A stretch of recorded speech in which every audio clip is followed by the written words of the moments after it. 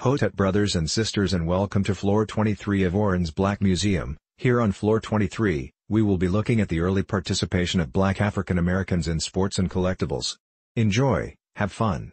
Thank you, God bless you. And may the rest of your life be the best of your life. Woronin D. Belgrave Sr.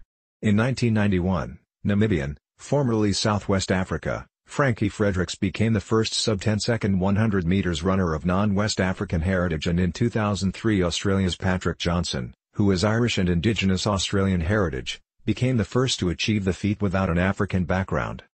In 2010, Frenchman Christophe Lemaitre became the first white European under 10 seconds, although Poland's Marian Woronin had unofficially surpassed the barrier with a time of 9.992 seconds in 1984. In 2011, Zimbabwean Ngonidzashe Makusha became the 76th man to break the barrier, yet only the 4th man not of West African descent. No sprinter from South Asia, East Africa or North Africa has officially achieved this feat. In 2015, Su Bingtian of China became the first ethnic East Asian athlete to officially break the 10 seconds barrier, and British athlete Adam Gemili, who is of mixed Iranian and Moroccan descent, became the first athlete with either North African or Middle Eastern heritage to break the 10-second barrier. Before the 2004 Athens Games, 494 of the top 500 times for the 100 meters were held by sprinters who were of West African descent. Endurance running. Many Nilotic groups also excel in long and middle distance running.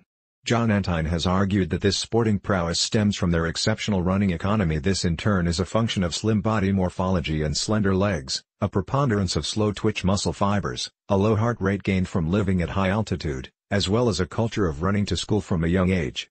A study by Pitsiladis et al. 2006, questioning 404 elite distance runners from Kenya, found that 76% of the international class respondents hailed from the Kalenjin ethnic group and that 79% spoke a Nilotic language.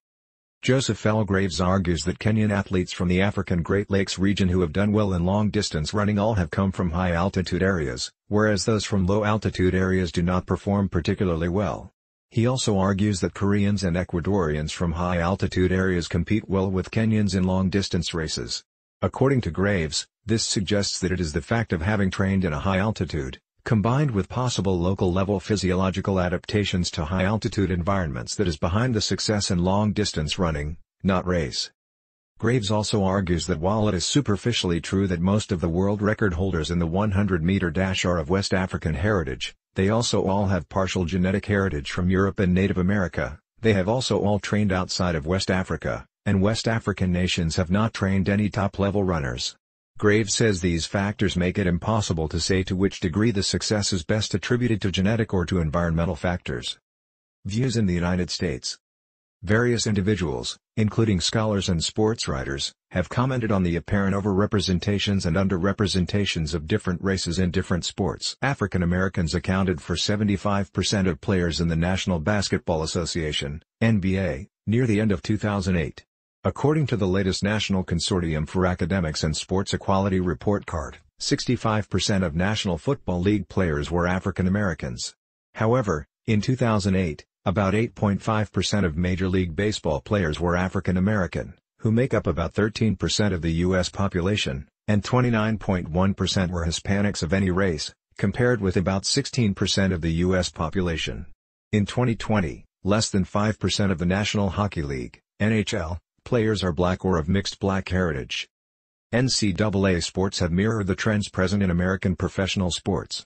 During the 2005 to 2006 season, black males comprised 46.9% of NCAA Football Bowl Subdivision, FBS, and 58.9% of NCAA Division I basketball. The NCAA statistics show a strong correlation between percentage of black athletes within a sport and the revenue generated by that sport.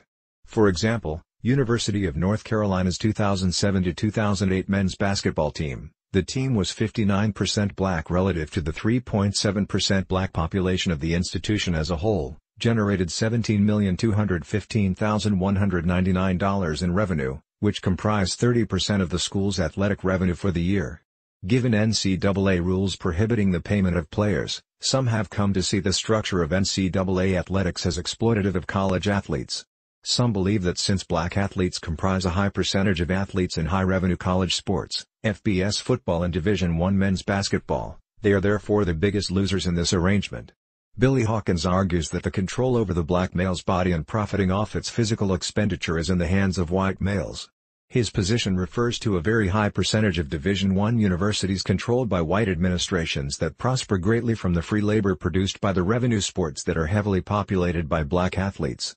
This claim is substantiated by statistics, such as the 2005 to 2006 NCAA Division I men's basketball tournament in which games started, and minutes played for black athletes were over double that of their white counterparts, with 68.7% of scoring in the tournament coming from black players. Despite the frequency of such speculation, suggestions of biological differences in athletic ability between racial groups are considered unscientific.